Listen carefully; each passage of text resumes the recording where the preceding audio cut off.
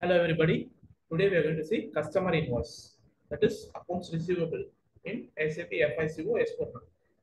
Okay. The steps I'm going to do is customer invoice. I'm going to create a customer invoice in F-22 transaction code and post incoming payments in F-28 transaction. So I'm going to show this in the live system. Let me go to the SAP server, SAP system, go to F-22. Okay. Enter the document date, today's date, 18th. And my company code is AA01.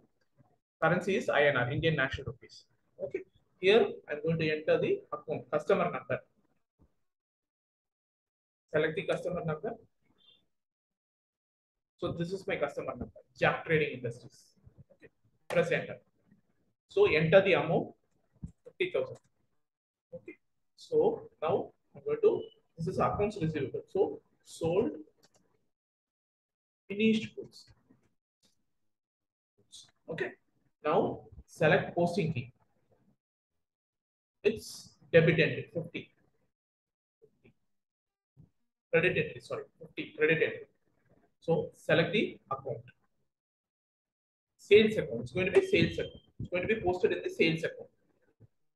Select the sales account. Okay. Now press enter.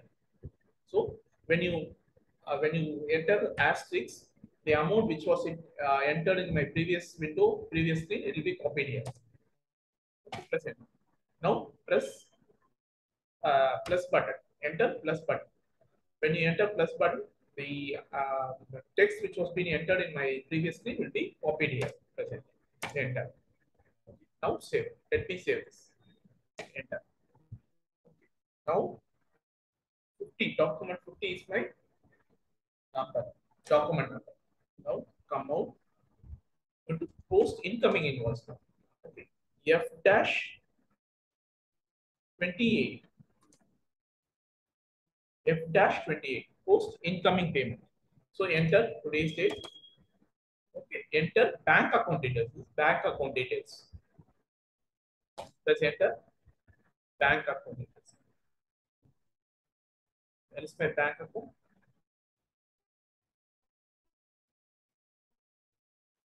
This is my bank, HDFC. Okay. Amount is 50,000 rupees. 50,000.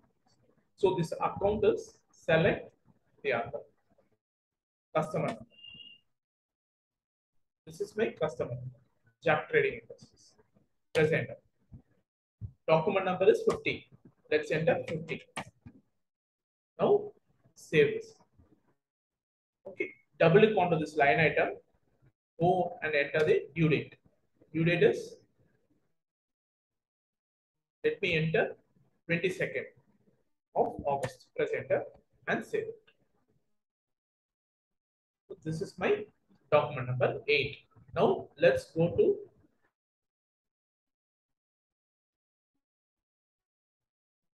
FD10N.